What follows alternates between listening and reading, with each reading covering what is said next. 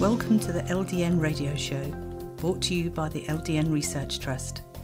I'm your host, Linda Elsiegood. I have an exciting lineup of guest speakers who are LDN experts in their field.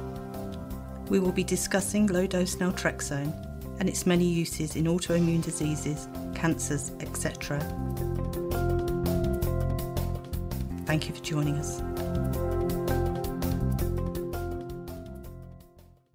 Today I'd like to welcome our guest Claudia from the US, who takes LDN for MCAS and POTS. Thank you for joining us today, Claudia. Sure. Happy to be here. Wonderful. Could you tell us what symptoms you were having and how long it was before you managed to get a diagnosis? Sure. The main symptoms were, it was terrible stomach pain and severe diarrhea. Like I could not eat anything. I couldn't go out if I went out with friends or family, which was pretty rare, I'd have to be in the bathroom like a half hour after I ate. So I would say that started when I was like 15 or 16. And then I just turned 40 last month. So took quite a long time. And I was diagnosed in 2016. Oh, And wow. then yeah. So it was a long time. And we tried everything in between. But really, it was once I got the mast cell and the POTS diagnosis that things really turned around for me. Mm-hmm. And what was your POTS like at that time? I would get where I would try and I would go to stand up and everything would go black.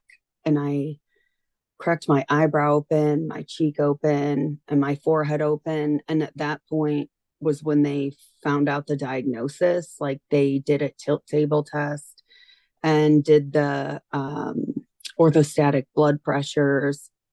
And they were like, okay, we think we know what this is. We think we can help you. And that's kind of how it happened. I was actually in the hospital when they made the final decision and knew what to do. Mm-hmm.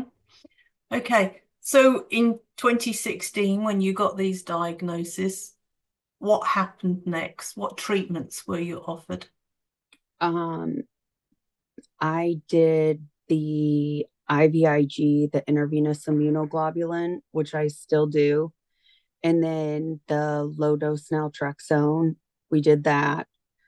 And then I also do just hydration fluids several times a week as needed, because it seems like at some points it's worse than others. Like I live in St. Louis, so it's very humid and very hot in the summer.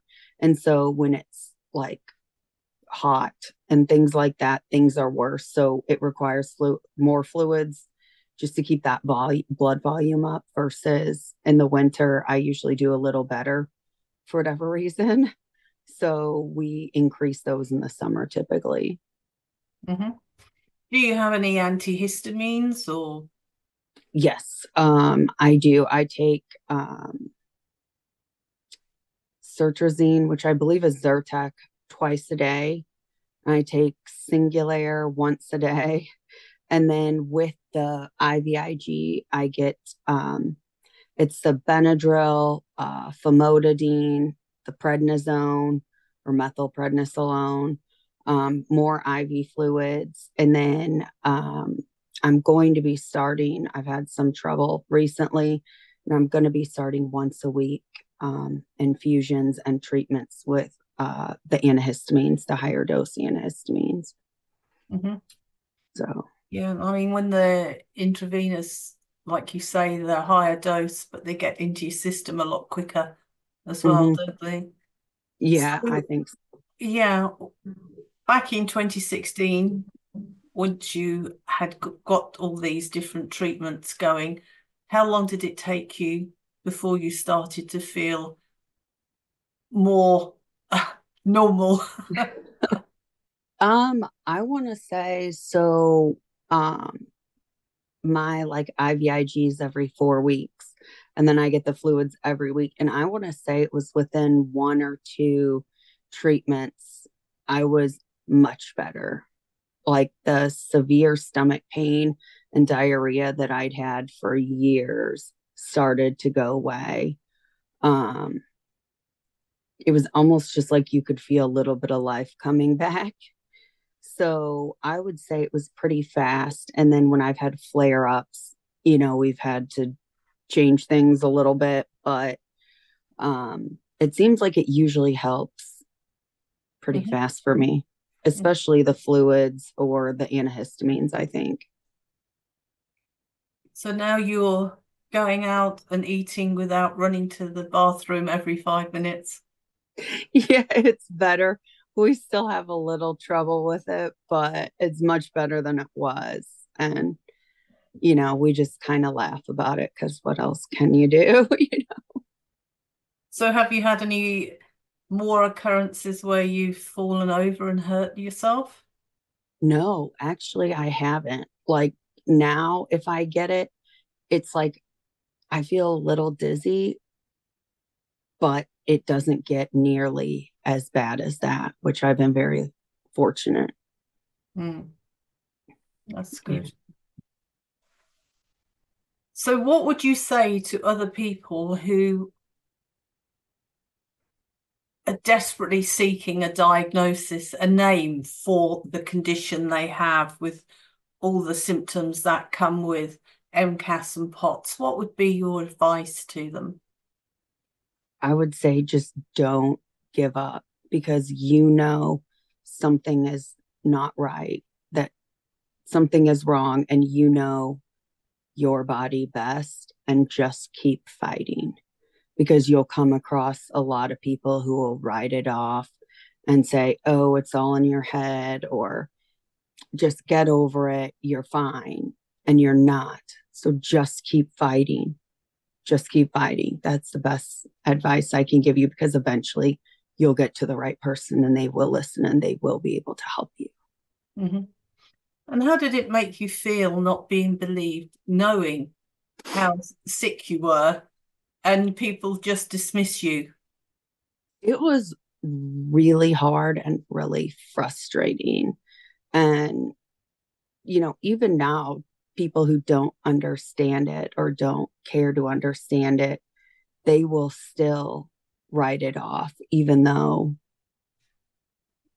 there's the diagnosis, there's the treatment, and um, it's still very frustrating, but you just have to put your foot down and say, this is what's wrong. And I don't know, I've been very lucky that I do have the right doctor, and he's fought right alongside me as a team. And you got to get to somebody like that. Did you have to change your diet or start on a regime of supplements? Um, I, yes, I have changed my diet. Like, for example, dairy for me has to be totally cut out because it'll make it way worse. Things like that. Low fat diet for me, that helps. But I feel like I've been on every diet known to man, like gluten free, like all the ones. And it was really difficult to find exactly what worked. But once you find it, like I have been doing the dairy free since maybe like August, and I find it's made a big difference. What are you still gluten free? No, they did the blood test and everything, and they said, well, we don't think it's that. So after like 6 or 8 months, I couldn't take it. I hate gluten free. So I just went back to the regular life and it's okay. Yes, it is tricky, but for some people, um, myself included, I can't tolerate gluten. Yeah, I have a couple of friends like that. And for them, it works great. And the thing for me, it was like so hard to find things because I've tried it a couple times over, since 2016. And I want to say even before that. And just when it wasn't helping, we're like, okay, that one's not working. So let's put that back in and take this out. And that's how we arrived at taking the dairy out and everything. So it was a long time coming, but Well, that's it's a hard good. one. Mm-hmm. So what else would you like to add? I just think, I know sometimes it can be so hard, but just have faith. Like the right people will come along and someone will help you. Like, don't give up. That's the biggest thing. Don't give up. Yeah, like my family and friends, they're pretty amazing. I have two sisters, two brother-in-laws, and my parents, and they have and aunts and uncles and stuff like that, and they've stood by me the whole time. Like they've done everything they can. Um, they'll adjust what we're eating for dinner on holidays, even if it means making two meals or separate things. They come to the hospital.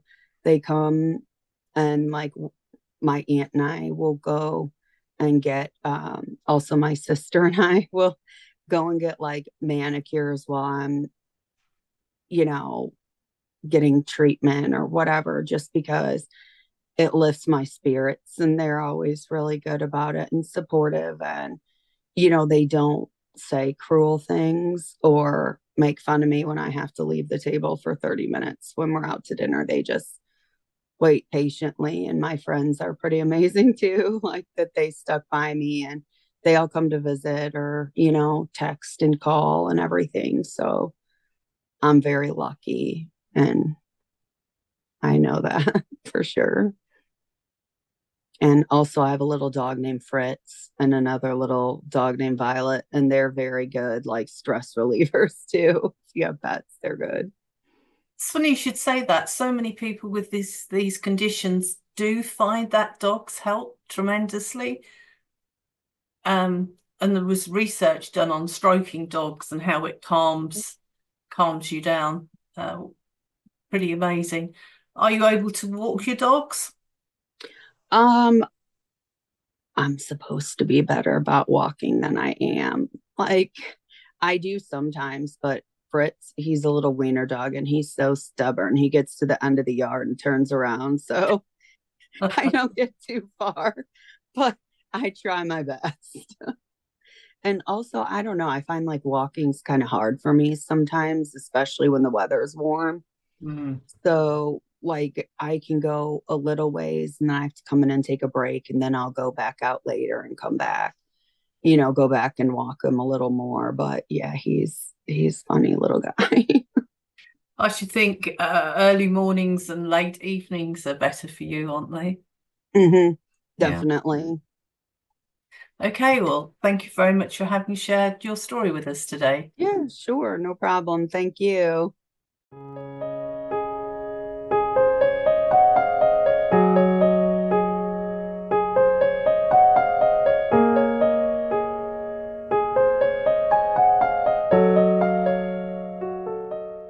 Who's been prescribing LDN since 2005, and I've seen the wonders. And I keep on seeing them, especially in hard to diagnose conditions. They're not that hard to do, but once you know about mast cell activation syndrome, postural orthostatic tachycardia syndrome, and Ehlers-Danlos syndrome, you'll find that 17% of your friends or relatives have one or more of these conditions, and you can help them. We're making a documentary to wake up the medical community, to educate the population, but we need funding. So please fund whatever you can afford, no matter how little. www.mcasfund.com. That's mcasfund.com.